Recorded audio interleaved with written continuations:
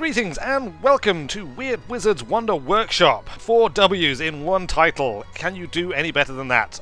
Surely that is the best, unless someone can somehow come up with 5. But that is besides the point. Here we are in my brand new Wonder Workshop.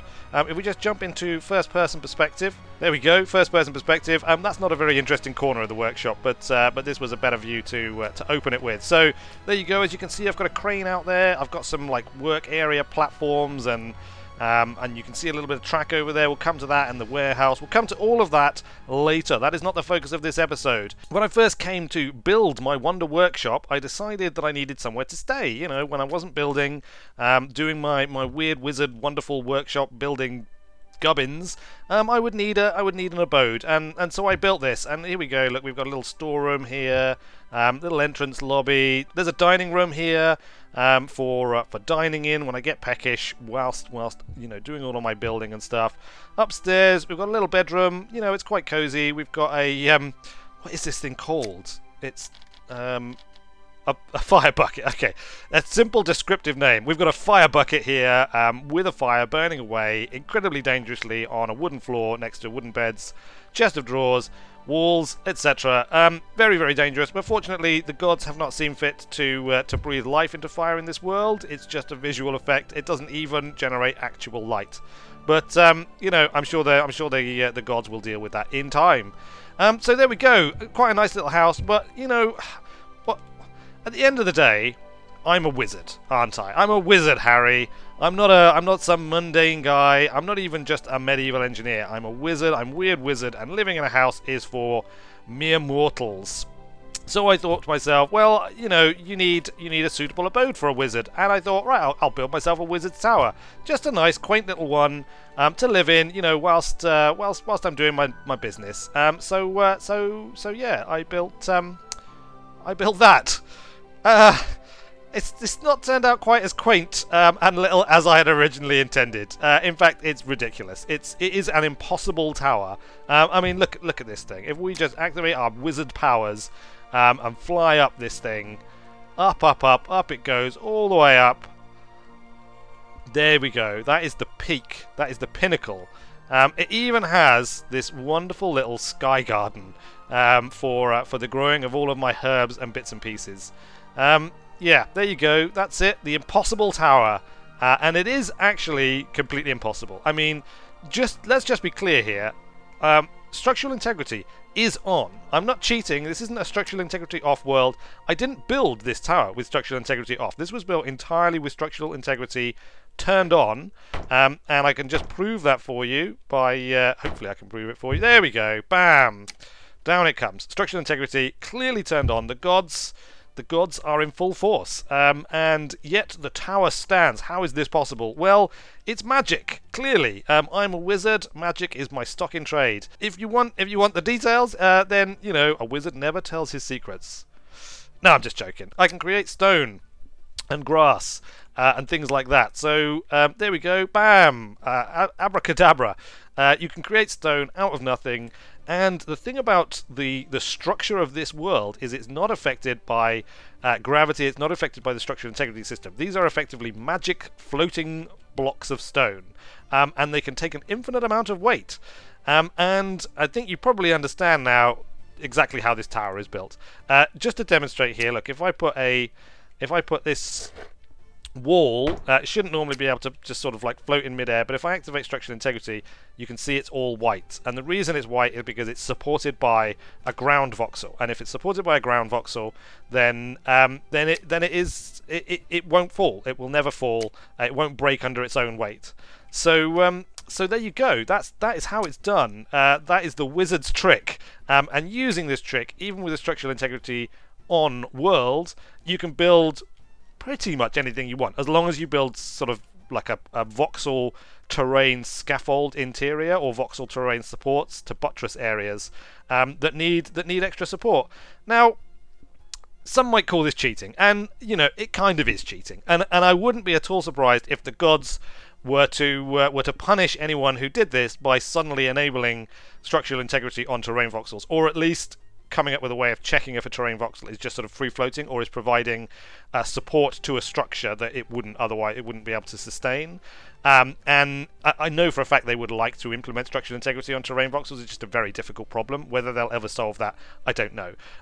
If they don't, like I said, they probably could come up with a quick fix to be able to avoid this kind of thing being possible. And I'm sure they probably will. So use this technique at your own peril. It will likely anger the gods, and at some point they will smite you and your creations for doing so. But for the time being, it's a great way of creating some impossible structures. And if you're a wizard like myself, and you want to create a true wizard's tower, then this is probably about the only way at the moment that it would be possible. Great, so there you go. Do you want a little tour? Let's go inside. Only the top few stories of the Wizard's Tower are currently sort of furnished, if somewhat sparsely. This is the main chamber. This is where he's kind of like, you know, he does his studying. This is my alchemical section here. What I'd really like, keen, is some books and bookcases. And if not keen, then modders. I'm sure we'll add them. Got a little storage room here. Fantastic.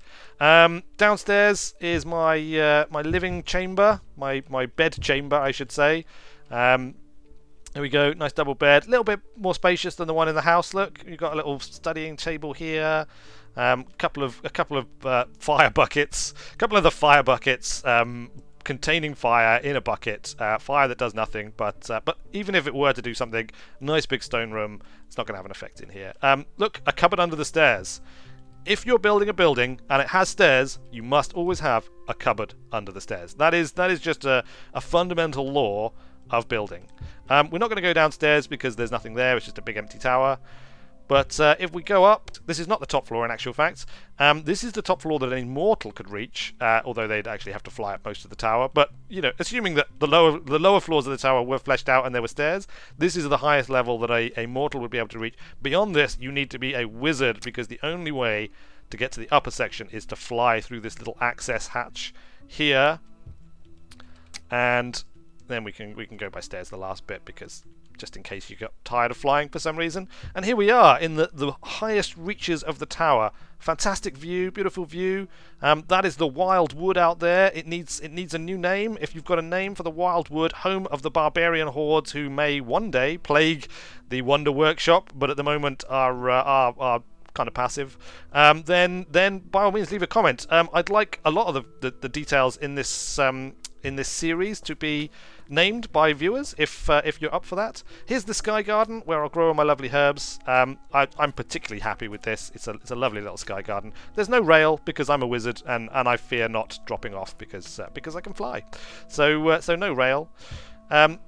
This little tower, there's nothing really in it, but this was the first bit of tower actually. Not the first bit of tower that I built, but this is the only remaining part from the first bit of tower that I built. I basically lopped the top off and kept it because I was particularly happy with the way it turned out. It's actually got a few little quirks to it, and this whole thing would be extremely drafty. I mean, everything in this game would be extremely drafty because there's no doors or windows or anything, and there's quite often like gaps between things, but you know, I'm a wizard, so let's just say I've got a weather protection spell or something that's keeping it all nice.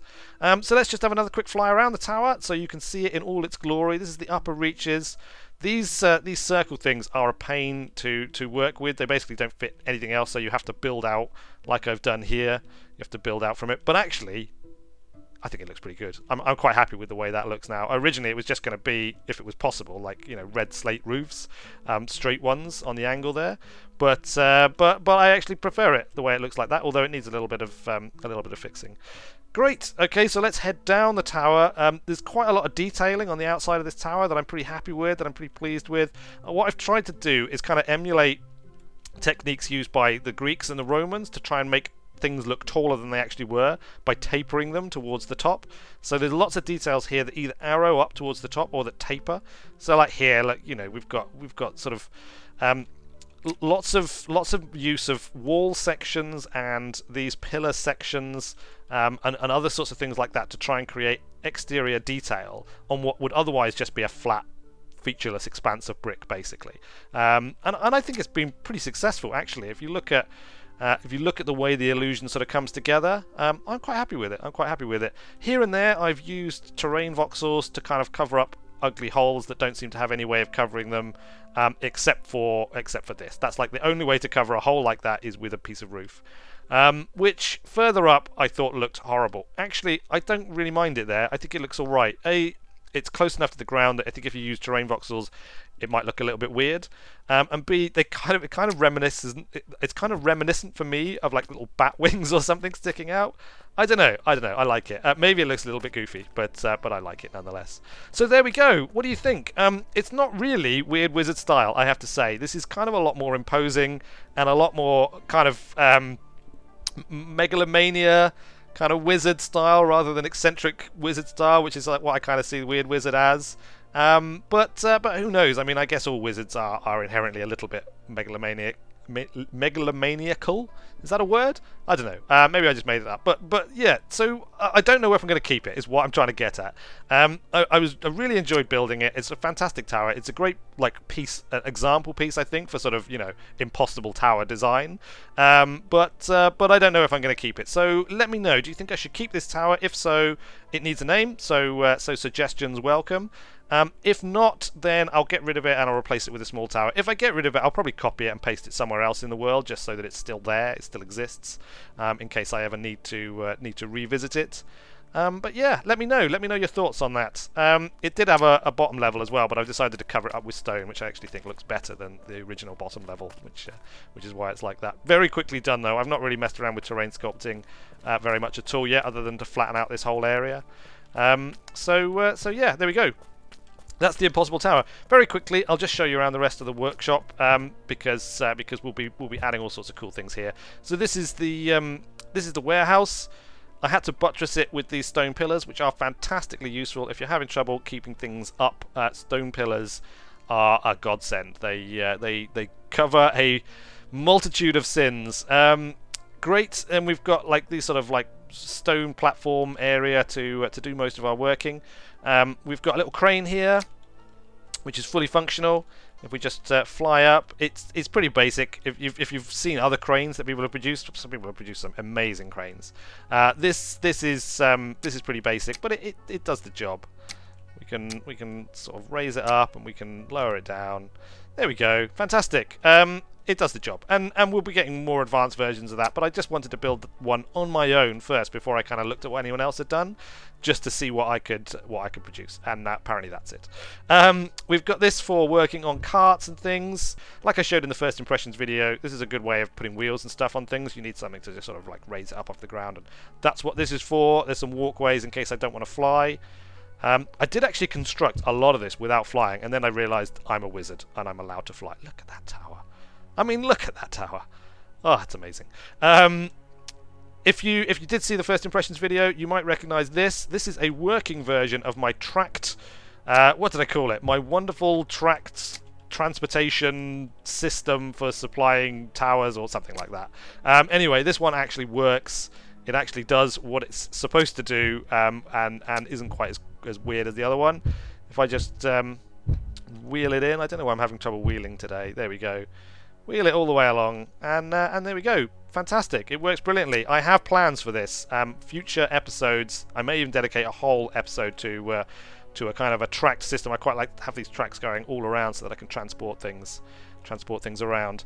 Great. Well, I think that's it for the first episode of Weird Wizards Wonder Workshop. If you have any suggestions for wonders you want me to try and build, leave a comment below. Let me know. If you own Medieval Engineers and you have any constructions that you want me to put into my Wonder Workshop, let me know in the comments below. Upload it to the Steam Workshop. Give me a link and I will take a look at it. And it may well be included in the workshop as a permanent feature if you're amenable. If you find other things on the Steam Workshop as well, on that note, if you find anything that you think is really cool and you think I should take a look at it, drop me a link. I will obviously contact the author, the original author, before putting it into a video. But you know, I think it would be cool. I'd love to show off all sorts of cool community creations in here and have this kind of like build out into like a true wonder of the medieval world. So yeah, there we go. That's it. That's it for Medieval Engineers, Weird Wizards Wonder Workshop. There's the tower, the impossible tower, as promised in the video description and or title. Hopefully you're not too upset with me semi-cheating. I mean, using magic to create it. It would be impossible without it. So that's why it's the impossible tower. Great. Anyway, I have been Weird Wizard. Thanks a lot for watching, guys, and I will see you later.